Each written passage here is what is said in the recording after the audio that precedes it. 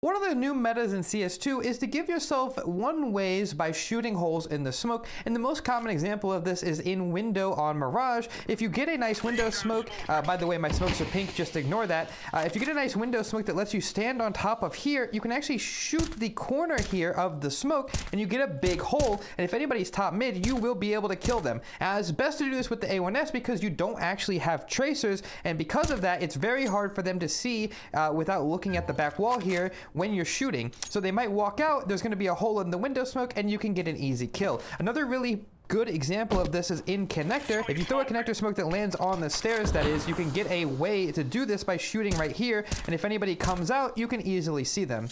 And so you can try this out in any of your games and let me know how it goes. By the way, in case you're wondering why are my smokes pink, it's just so that I can demonstrate things a lot easier and you can see them a lot easier. It won't look like this in game, but it does showcase my examples a little, easier to see.